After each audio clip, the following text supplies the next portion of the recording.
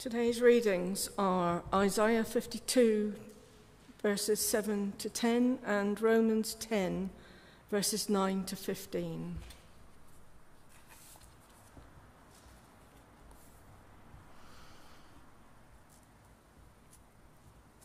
How beautiful upon the mountains are the feet of him who brings good news, who proclaims peace, who brings glad tidings of good things, who proclaims salvation, who says to Zion, "Your God reigns." Your watchmen shall lift up their voices, with their voices they shall sing together. For they shall see eye to eye when the Lord brings back Zion. Break forth into joy, sing together, you waste places of Jerusalem. The Lord has made bare his holy arm. In the eyes of the nation, and all the ends of the earth shall see the salvation of our God.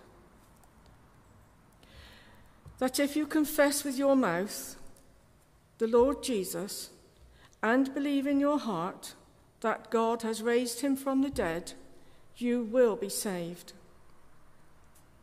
For with the heart one believes to righteousness, and with the mouth confession is made to salvation.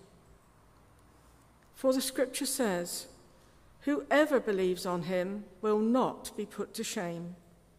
For there is no distinction between Jew and Greek, for the same Lord over all is rich to all who call upon him. For whoever calls upon the name of the Lord shall be saved.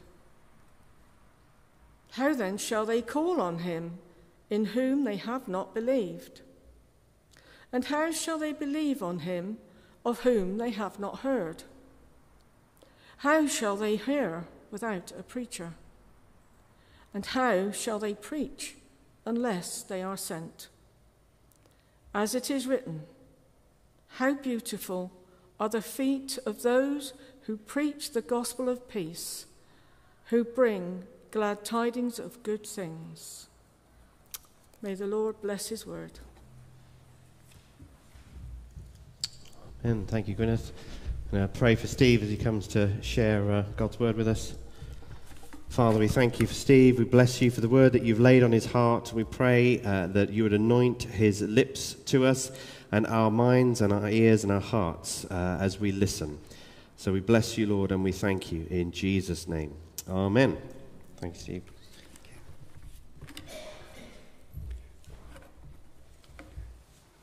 Can we have the slides? Oh, yeah. So, just a minute. Yeah. Let's see if it works. Slide 2.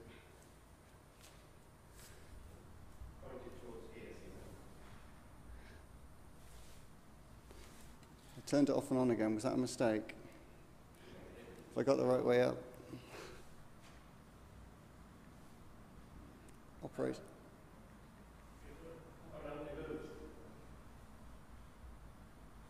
Very good.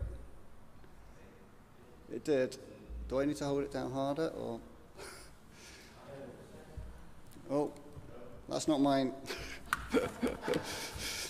Just bear with us while we sort out the technology. Maybe I'll just let you do it from the back, because you got the script, so just advance. If we could go to the picture of the beauty contest, which is probably the third slide in. So all I want to do is ask, does anyone think that that's the one? Does anyone think they're beautiful? No. I think most of us are modest or humble or not. Does anyone think they've at least got beautiful physique? Anyone go to the gym? No. Does anyone have beautiful hands or fingers? Does anyone got any nice fingernails here? No. No one voicing any beauty. So can I have the next slide, please? Does any of you think that you've got beautiful feet? I know I've got fungus on my toenails, and they're not a pretty sight. And I felt sorry for those girls who washed my feet in Bangladesh. And there's nobody putting your hands up, but we'll come back to this at the end. If we can have the next slide, please. Following Nebuchadnezzar II's successful siege of Jerusalem and invasion of the land, the people, particularly the rich rulers of Judah, were taken into exile to Babylon. And here's a map which kind of shows that journey that they took. And they were held captive until about 516 BC, a period of 60 years. And they're only released as a result of the Persian Empire defeating Babylon. It was during the period of exile that Psalm 137 was written. I've got to sing this. By the river, and sing with me if you like. By the rivers of Babylon, there we sat down. Yeah, we wept where we remembered Zion. Let the words of our mouth and the meditation of our heart be acceptable in thy sight here tonight. How many years ago was that in the charts? I think it was Boney M, wasn't it? Yeah. Brilliant song. Yeah, number one. But it's biblical, it's scripture, because they were in captivity and they really were weeping by the rivers of Babylon, by the Euphrates and the Tigris, which are somewhere there on the map. I think I should get some new glasses. How could they sing songs of joy whilst they were there, captive in a foreign land? They were weeping for Zion, for Jerusalem, for freedom from captivity, to be back in the promised land. And during this time of captivity, many prophets brought word of encouragement, words of a future freedom and restoration for Judah. We have prophecies from Babylon written in the books of Daniel, Ezekiel, and Isaiah. And there are other prophets in Jerusalem, the prophets Habakkuk, Jeremiah, and Zephaniah. And the prophet Isaiah, in chapters 40-55, was living in exile in Babylon. And it's he who wrote our reading. We read earlier Isaiah 52, 7-10. This powerful prophecy of a messenger to bring good news of peace. How beautiful on the mountains are the feet of those who bring good news, who proclaim peace, who bring good tidings, who proclaim salvation, who say to Zion, your God reigns.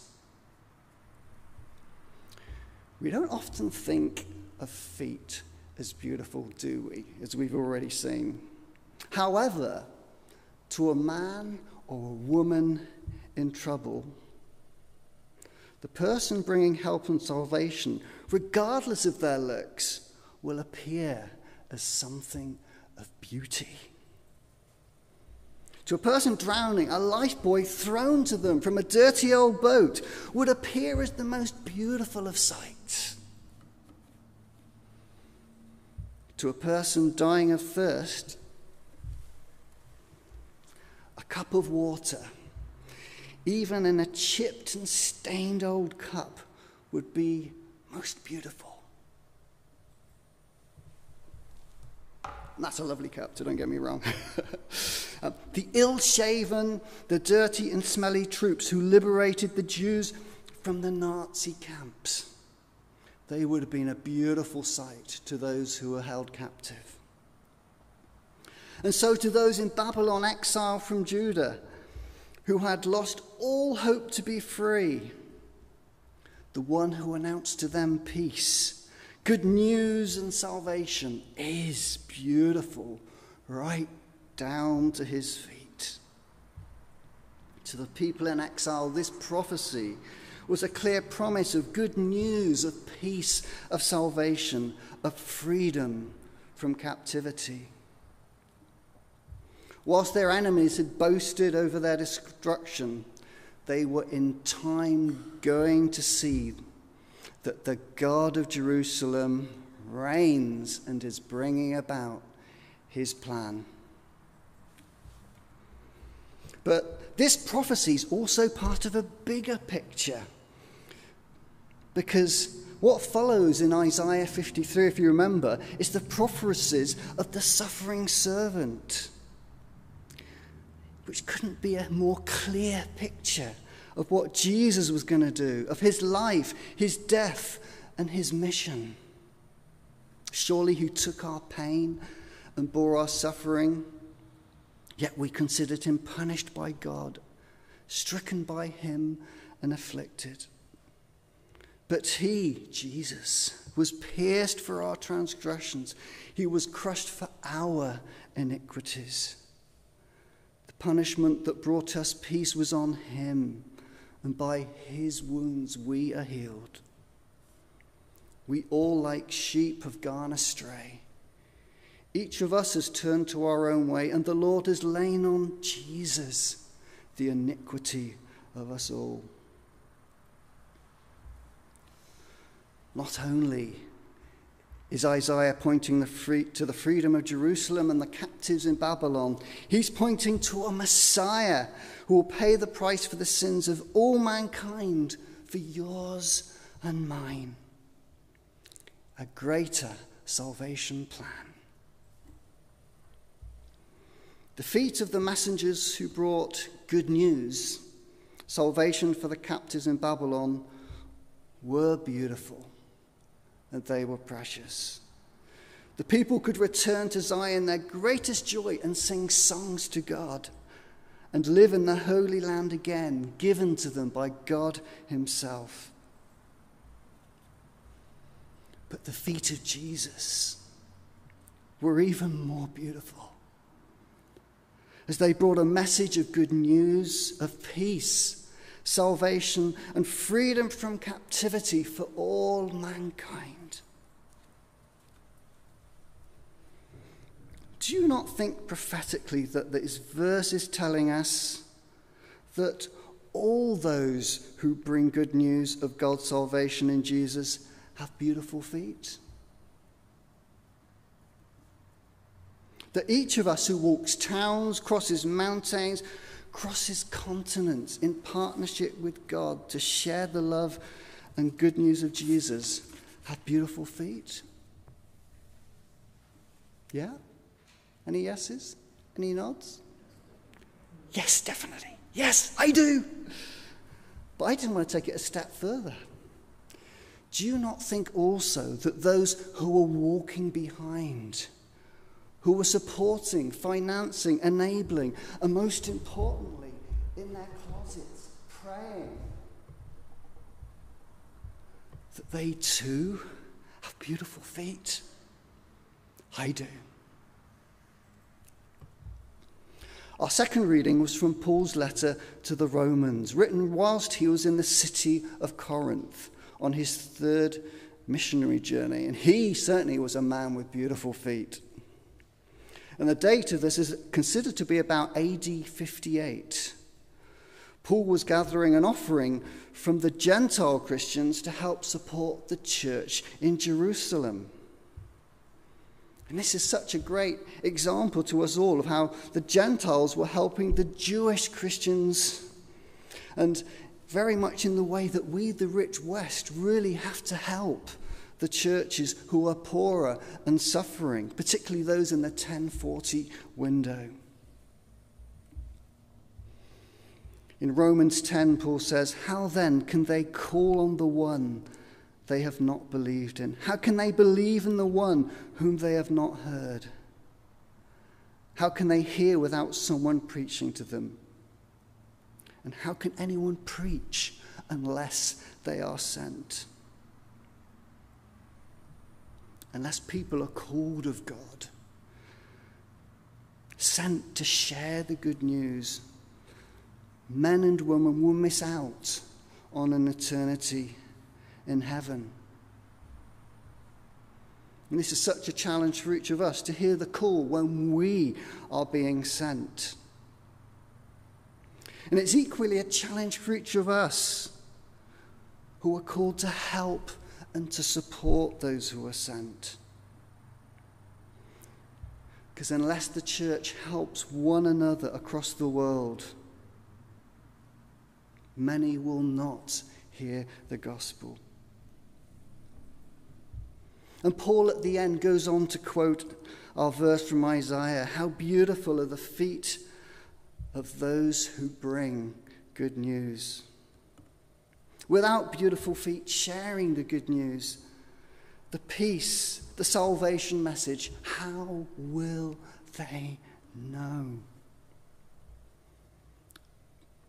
Both our readings are passages which inspire me and they lift my spirit. Do you know what I mean? They speak of messengers crossing mountains to share good news with beautiful feet. They make me want to sing songs of worship to God for the good news message itself and the way that God has saved each one of us in Jesus.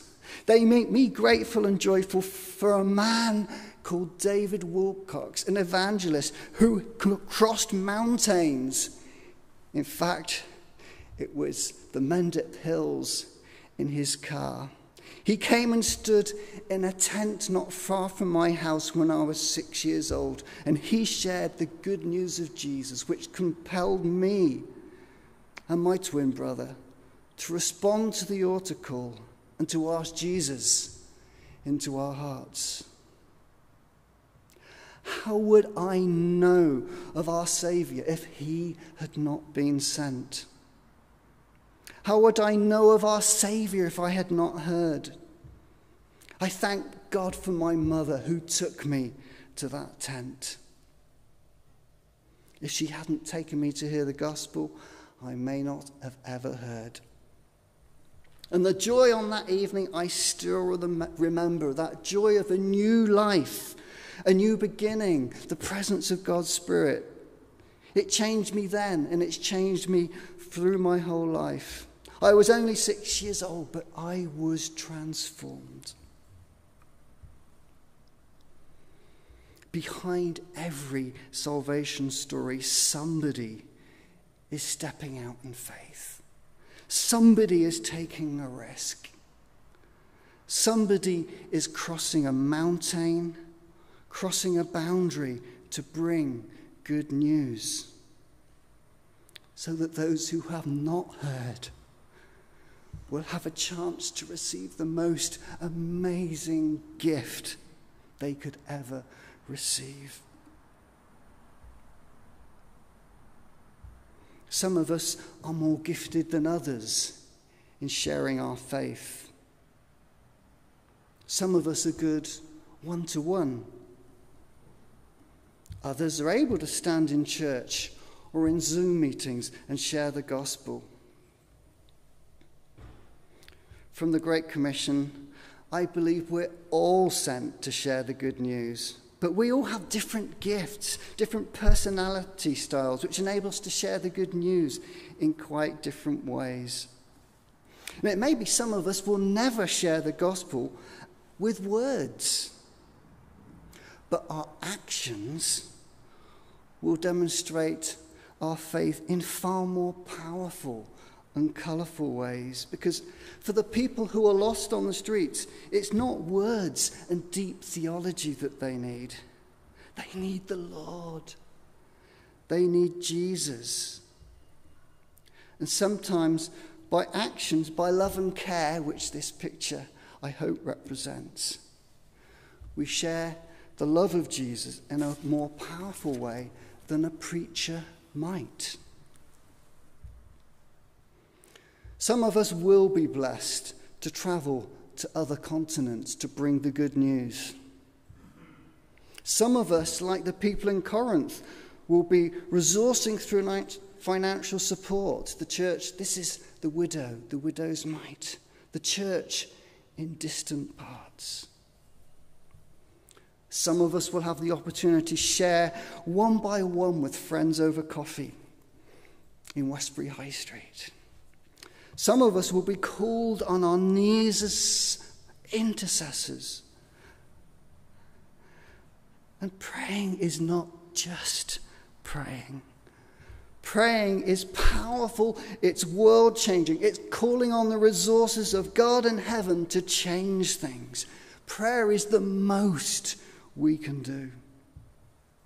Some of us, like Andy from my church, We'll be using our gifts in carpentry, building, plumbing, maybe cleaning to bless and build the church.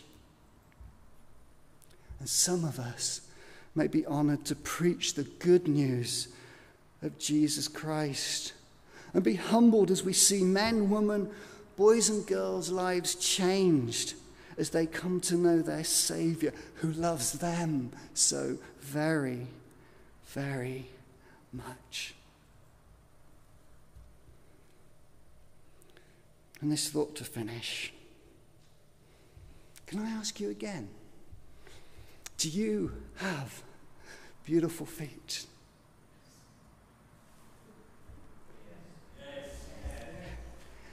And so when someone asks you, what did you learn in church today? What will you tell them? We've got beautiful feet. Let's pray. Heavenly Father, we thank you for giving us feet. Feet to enable us to be sent, to enable us to go to people near and far with the good news of Jesus. Father God, we pray for your blessing on all our missional activities, that you would clearly lead us and provide for our needs. Father, we pray for your protection, for your provision, for your wisdom and your strength. And Father God, whether we're on the front line, whether we're supporting financially, whether we're behind closed doors interceding, Father God, may we never forget how beautiful our feet are in your eyes